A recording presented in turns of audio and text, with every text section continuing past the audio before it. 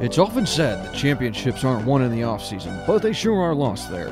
As the University of Wisconsin-Whitewater's women's softball team prepares for the 2016 season, the team has given the offseason work a winning effort. The team has already started to form strong new bonds between the experienced veterans and the vibrant newcomers who bring a new energy to the field. But as the snow starts to melt, the days get longer and time gets shorter as the pressure of opening day quickly mounts. The Warhawks open their 2016 season with a 12-game spring break road stand in Clermont, Florida.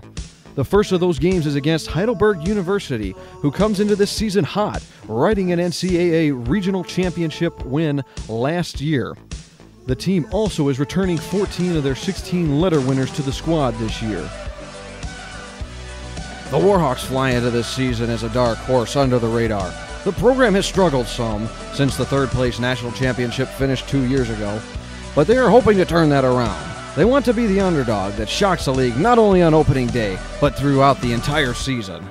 By putting together a dynamic offense with rock-solid defense, they are hoping to have the winning combination. Strong fundamental skills will jumpstart their season and will take them far, but only time will tell if their hard work and determination will pay off throughout the long season.